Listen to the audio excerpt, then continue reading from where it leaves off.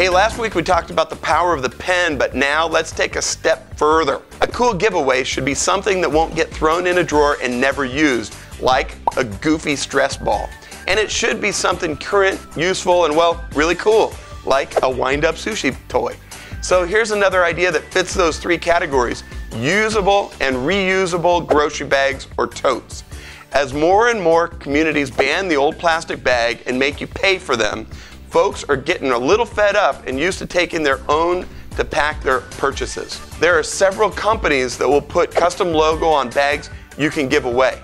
And it's not as expensive as you think.